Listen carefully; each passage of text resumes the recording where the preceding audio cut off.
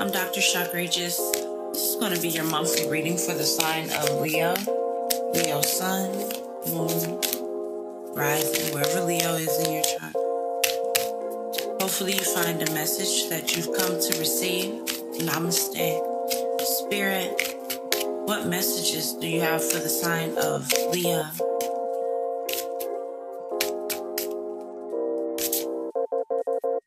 Ace of Swords.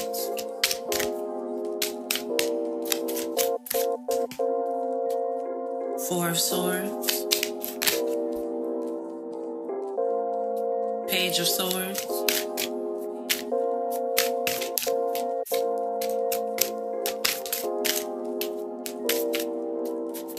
The Magician.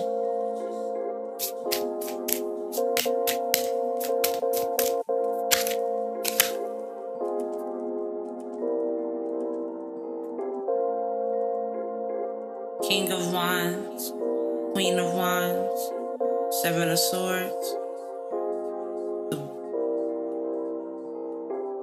the Wheel of Fortune.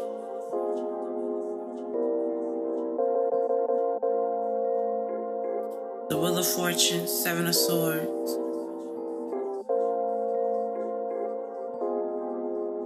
Queen of Wands, King of Wands. Well, you have the divine masculine, divine feminine. You have the opportunity to see exactly how to nurture yourself and not break that nurturing for anybody and protect yourself, because you have the divine feminine who is pretty much dependent and reliable. And since your Four of Swords is in the past, you might have to accept that you've completed the waiting and now you're putting your foot down to get to where God is taking you. You know, you might be in a circumstance where when you rise to the occasion, your input is unexpected when it comes to your verbal capabilities and the Seven of Swords. Because what God has brought you through, you're going to have to utilize those strengths of being courageous and confident. You might be dealing with a woman who's influential, a sincere, friendly, or loving woman.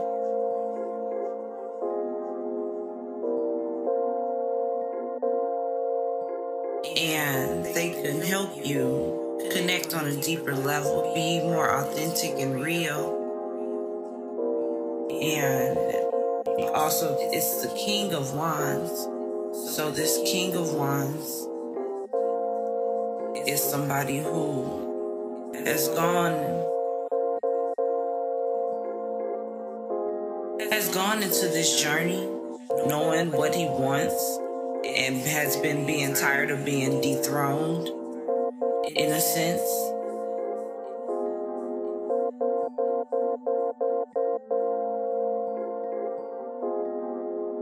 Always knowing how to overcome, being prepared to overcome, knowing that the Seven of Swords is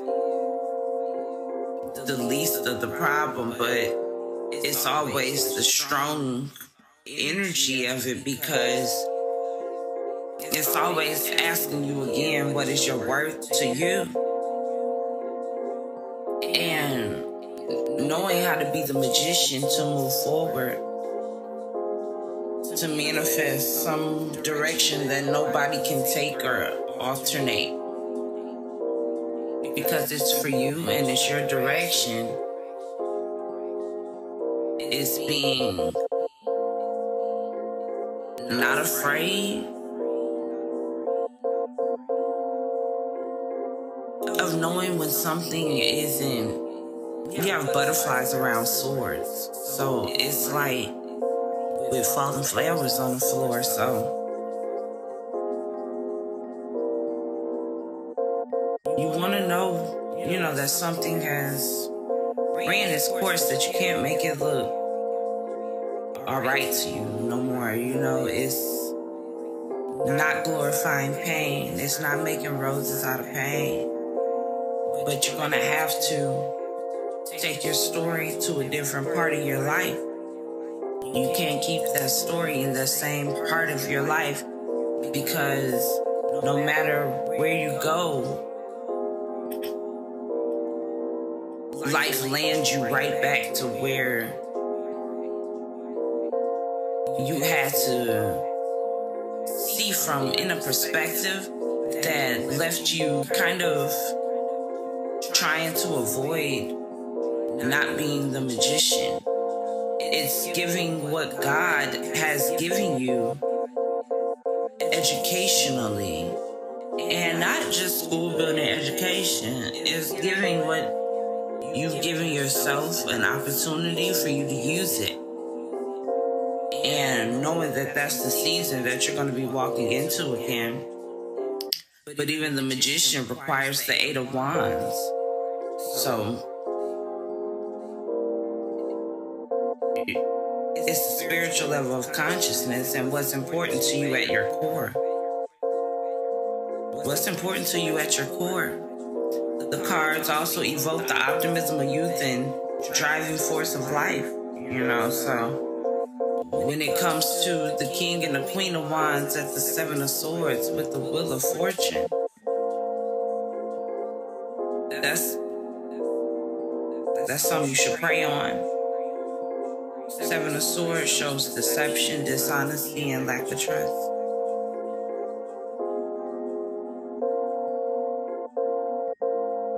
And you're going to have that Ace of Swords mentality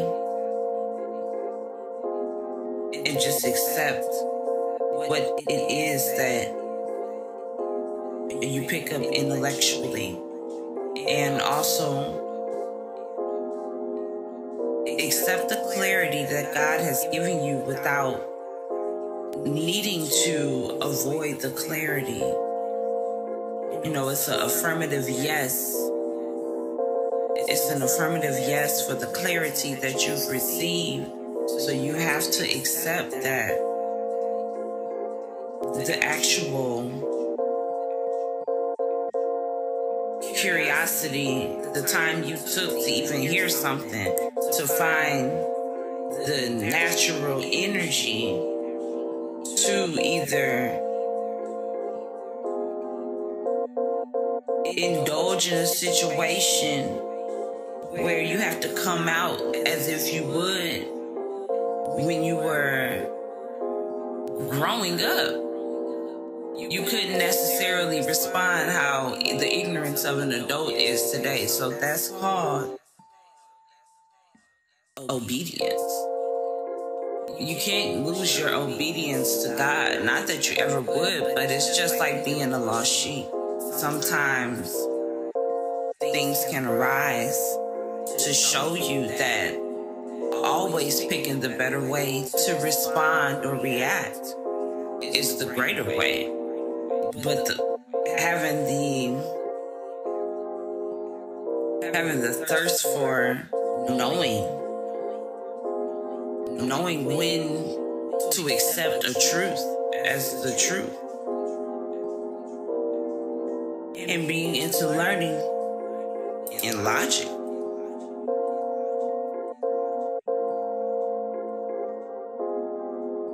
There's no cups down. There's no cups, but there's the thirst for knowledge. So